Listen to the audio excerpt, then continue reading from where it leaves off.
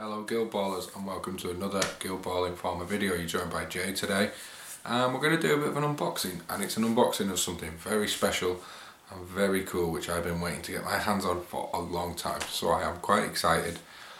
I got this a couple of days ago and I've managed to show some restraint and not open it because I wanted to open it on camera for you guys. It's the first time I've had an opportunity to film, so I'm going to give you a little look at what it is. I think the packaging may give you a little clue. It's a box and, spoiler, it's 3 foot long.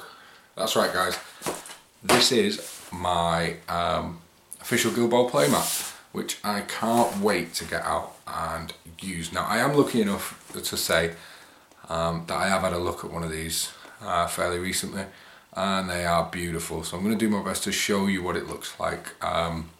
Talk about some of the things I like about it. I may even throw some terrain and some models on and give you an idea of what a game looks like on one of these bad boys. And it just gives you a bit of a look at it. Maybe if you're unsure about if you're going to get one, well, I will instantly say go and get one. But gives you a look at it and hopefully it's a video you enjoy. So I'm going to get my mug off the camera. I'm going to go next door. I will get the mat out and we'll have a look at that because that's far more interesting than I am. Okay, see you in a minute.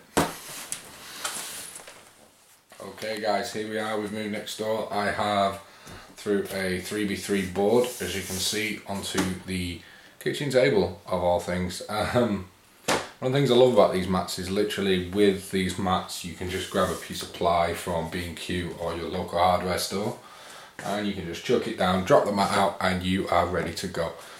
So I'm as excited as you. It's the first time I've done this, so we will pull this out of the box. Okay. It already comes in this beautiful carry bag. And this it's a nice bag. Feels good quality, some good handles. I've actually not looked in here myself. So what I'm going to do is I'll get this open. Let's have a look inside. So here she is. The Guild Ball mat, and get rid of that, we don't want that anymore. So it comes rolled up, sealed as well, looking good. So I think what I'm going to do is I'm going to cut this clip now. I will drop the mat down and then I'll come back and we'll have a good look at it in all its glory. Cheers guys. There it is guys, rolled out. I've got to say one thing, I literally rolled it out, no curled up corners, it lay absolutely flat. What a beautiful thing, and I've got to say, camera may not be doing it much justice, but it is looking brilliant on the tabletop. It is stunning, the colour is beautiful, the detail is beautiful. I'll tell you what, I'm going to take you off this stand and we'll take you in to the pitch. So, I'm going a bit closer, let's have a look. Excuse my kitchen by the way. As you can see, it's an absolutely beautiful pitch. So they are marked with the, so you've got the goal line and the deployment zone. The halfway line with the beautiful Guild Ball logo, and the same again on the other side. And as mentioned, literally just rolled it out, and given where they've come from, you can imagine how long this has been rolled up. It just rolled flat, it's a dream. So it's a couple of millimetre thick, and underneath it's like a non-slip material. As you can see, I'm pulling that now and the mat isn't moving, and the best way to describe the top of the material is like a softer version of a mouse mat, for want of a better term, but it's really nice. I think it will hold models quite well. It is genuinely lovely stuff, and if I go in, as you can see, the small detail is absolutely beautiful when you get into it. Like you can see in the halfway point there where you'd imagine the grass may have worn away, you can see it blending there.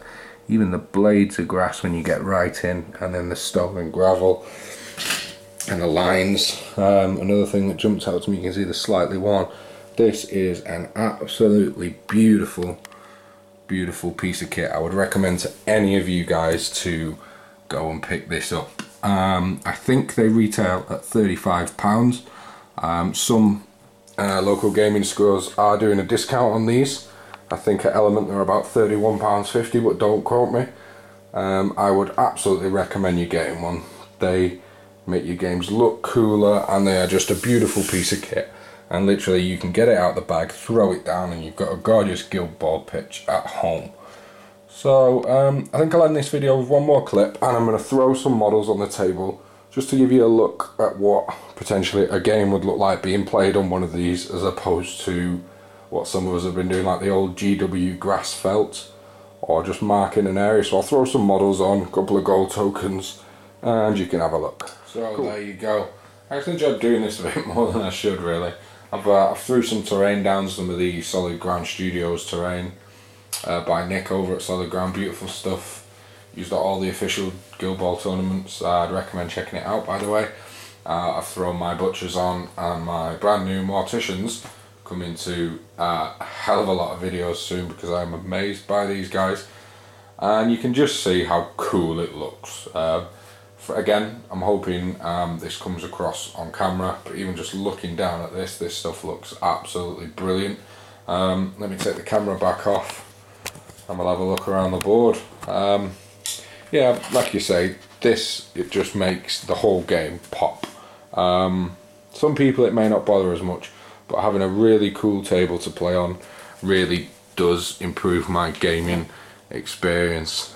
So we've got Boar there, and Gas laying waiting, ready to give him a kick in.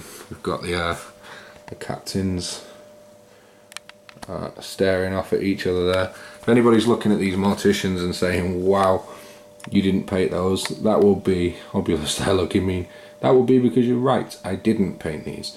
These were done by Yggdrasil Painting Studios. There will be a video coming soon as my daft little turntable spinny thing comes from Amazon. You'll see these guys, and they're hitting a lot of the battle reports.